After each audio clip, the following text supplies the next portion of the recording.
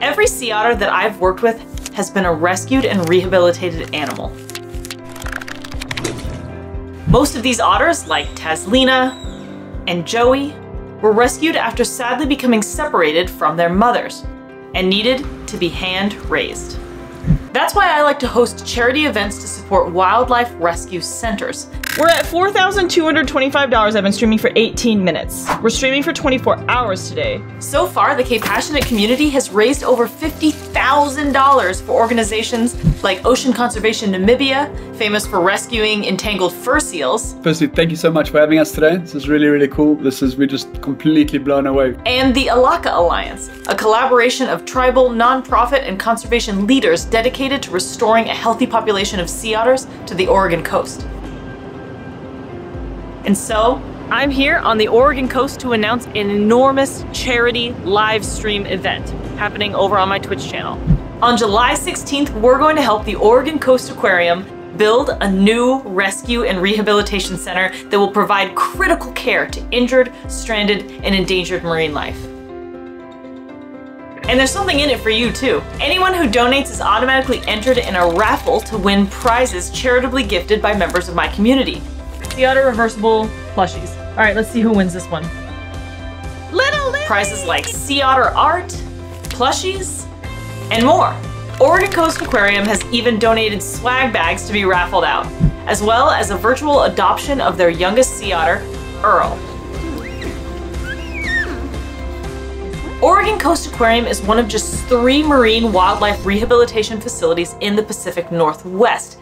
Every year, they rescue and rehabilitate about 300 animals, including seals, seabirds, and sea turtles. The aquarium currently utilizes aging warehouse facilities to diagnose and treat rescued marine wildlife. I spoke with Oregon Coast's curator of marine mammals, Brittany Blades, about the limitations of their current facility. Not exactly otter friendly. Right. When we had the sea otter that had stranded in December 2021, we had him in a pool identical to this, but we had to makeshift, on the spot before we could let the otter into the space. I didn't even think about the tape on the side, so we have that tape so that way typically they have sharks that go in there, and it's a way to deter the sharks from, they can see the sides, like they can see that there's something blocking of a wall. But the sea otter, he started picking at it. It's definitely not ideal. We made it work. He probably would have had a better chance at surviving if we had a smaller space that was more well fit for a sea otter. Brittany then showed me plans for the new facility, including a sea otter ICU unit. So this is the entire treatment room, and then here's our ICU area where we could have a sea otter go in there. It's a little bit smaller, so that would be a good one for a pup. The new facility will also have the capacity to potentially do sea otter surrogacy programs as part of their collaboration with the Alaka Alliance to reintroduce sea otters to their native range.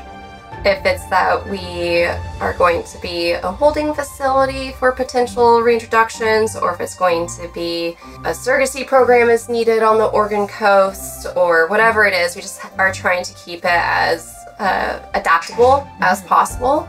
Just like Joey and Taslina, all 3 sea otters at the Oregon Coast Aquarium were rescued when they were very young after being separated from their mothers. Schuster, he was found stranded off the coast of California, just like Earl, and same story with Oswald too. All 3 of them were rescued by Monterey Bay Aquarium. And Schuster's story is that he was found stranded with a laceration on his side, we think may have been from a shark. And so maybe that's what happened to his mom. And because of that laceration, he did have to have some more direct human attention to care for that injury. And so it's because of that that they weren't able to release him or completely have him go through that full surrogacy program. Keep. Oops. Good. And Oswald, his story is pretty cool because he was actually helping train one of the sea otters at Monterey Bay Aquarium to be a surrogate mother. So they paired him up with one of their younger female sea otters to teach her how to be a surrogate mother. Right. And it's just really awesome that he was able to help the future sea otter pups. I didn't really think about that aspect of it, that like they're not just, they have to be taught how to. They have to be taught how to be moms. It's stories like these that highlight why marine wildlife rescue facilities are so important. They give these animals a second chance at life. Those are just a few reasons why I hope you'll join me on July 16th to help build the new Marine Wildlife Rescue Center. We're actually hoping some of the fundraising money could also go towards building our sea otter ICU. It is pretty expensive, and that's something that we could start having at least that one sea otter ICU tow up and going before we even have the full rehab center going. That would help both their rescued animals in the rehab program as well as their resident animals. As always, head on down to the descriptions for more information and let me know what you think down in the comments. You can see more of my time behind the scenes with Oregon Coast's marine mammal team in this video right up here. Do not kill the sea otters for their fur. Yeah. Earl. Yeah, and this sea otter, that's Yaquina, the sea otter that we had in rehab. It has angel wings. Yeah. It's super cute.